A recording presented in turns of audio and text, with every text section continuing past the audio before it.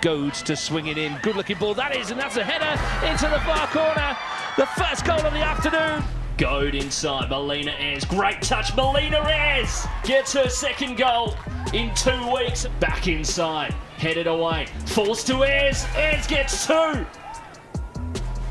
Melina Ayres on the score sheet again. But certainly not the start they were wanting. As we see the ball go into the box, Ayres looking for a second, gets outside Quilo and just dabs it in. Ayres will deliver into the box, and it's found its way into the back of the net. Her 6th goal in just her 6th appearance of the season.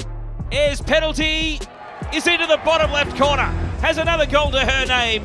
It's Ayres from the spots, and she rolls it nonchalantly in the corner. Ayres turns, shoots! Oh my goodness, what a goal! You cannot stop Melina Ayres at the moment. Here's the penalty. And Ayres scores. Victory level. And this final has plenty of twists and turns to come. Murphy. Ayres. Ayres! Melbourne Victory have turned it around. And it's on the back of their star striker, Melina Ayres. Check out. Ayres. Ayres for a hat-trick. A shallow clearance. And who was there? Who was looming? Who was scoring? Melina Ayres is becoming inevitable.